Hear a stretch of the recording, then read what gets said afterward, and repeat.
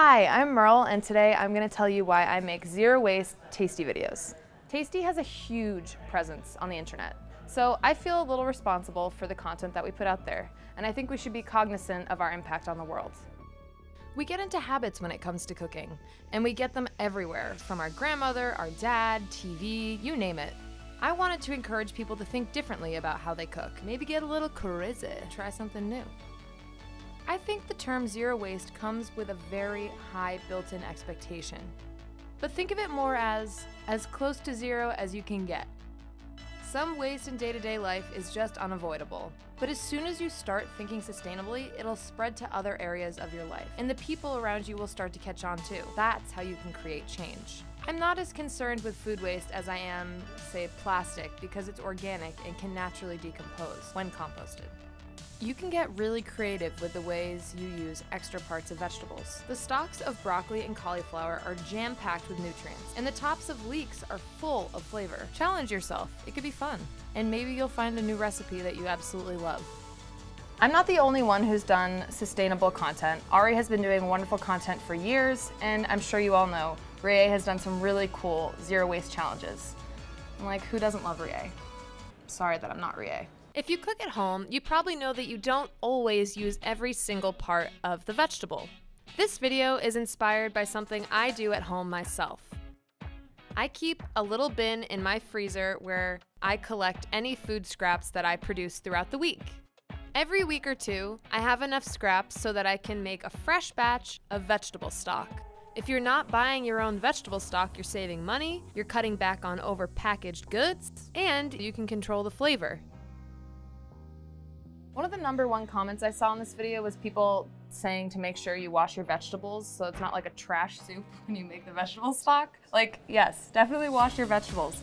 Even if you're not making vegetable stock, you should wash any fresh produce that you get. And once you have your veggie stock, make sure to compost your scraps to be 100% waste-free.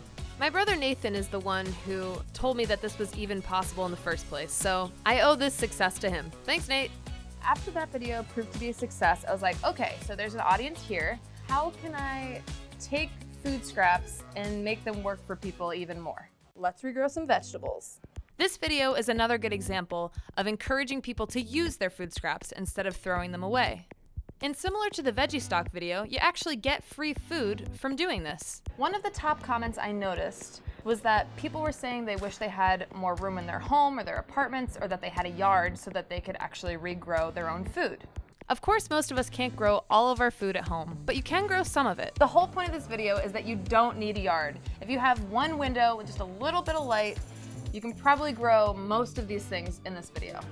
The food we eat travels from all over the country, and in some cases all over the world, to get to us. How nice would it be if you had just a few things growing in your very own kitchen? A lot of people tell me they kill every plant they own. And you know what? I've killed plants too. It happens. It's part of the process. Some of them are gonna bite the dust, but in the end, it's so worth it. Scallions grow like weeds. Seriously, if you just clip off the bottoms and put them in a little bit of water, those babies will be sprouting in no time. If you try to grow scallions and nothing happens, you should move out of your apartment because it's probably haunted. Learning about how much food waste we produce was making me feel a little bit hopeless, and I hate that. So I was like, this is what I'm gonna do. Show people 10 easy ways to help the environment in day-to-day life. Plastic is a huge part of this. Plastic bags, plastic bottles, plastic wrap, utensils, straws, it's everywhere. Only around 9% of plastics are recycled.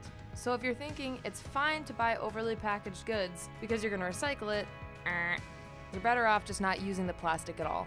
Luckily, there are plenty of reusable alternatives to all of those things. Pick the ugly produce. Just do it. It tastes the same, other people are a lot less likely to pick it, and then it's gonna go to waste. Utilize your freezer. If you have fresh produce that you think is just about to go bad, toss it in the freezer, you'll give it a much longer shelf life. Another really easy way to make your produce last longer is to store it correctly. Tomatoes and peppers are two things that I am always pulling out of my friends' refrigerators. Make sure you look up what things should go in the refrigerator and what things don't need to go in the refrigerator. This will improve both the shelf life and the taste of your produce. I recognize that going zero waste or even just reducing waste is a privilege in itself. It's not something that's available for everyone. And unfortunately, overly packaged and overly processed foods tend to be the cheaper options. Getting fresh produce can get expensive. So all you can do is the best you can do. Finally, I think it's time we start to talk about composting. Okay, composting may not be the sexiest thing in the world, but bear with me. It's very, very simple. I'm gonna break it down for you. The composting effect happens when you mix nitrogen-rich waste with carbon-rich waste. Basically, green stuff and brown stuff. After a few months, the compost will break down into really nutrient-rich soil that you can use in your houseplants, in your garden, or give away to friends and neighbors. The compost bin that I use at home is a small countertop one, and it has a carbon filter in the lid so you can't smell anything. If you don't feel like having a compost bin on your counter, you can always just freeze your food scraps and drop them off at the nearest compost receptacle. Over time, landfills create anaerobic environments for breaking down matter. These oxygen-less environments break down organic matter using methane-producing bacteria. That methane is then released into our environment, contributing to global warming. So when you compost at home or when you drop your food scraps off at a composting facility, you're ensuring that your personal waste doesn't contribute to greenhouse gases and instead can be recycled back into the earth. I understand how overwhelming it can feel when you think about the state of our environment. Composting is a really easy way to do your part. See if you can bring the practice of composting to your work, or your school, or your home. That little change will make a big difference, and it's an easy way to become more waste-free and environmentally friendly in your day-to-day life. I genuinely believe that most people are good and that they want to do good. But you can't expect people to turn their lives upside down just because you say they should, or I say they should.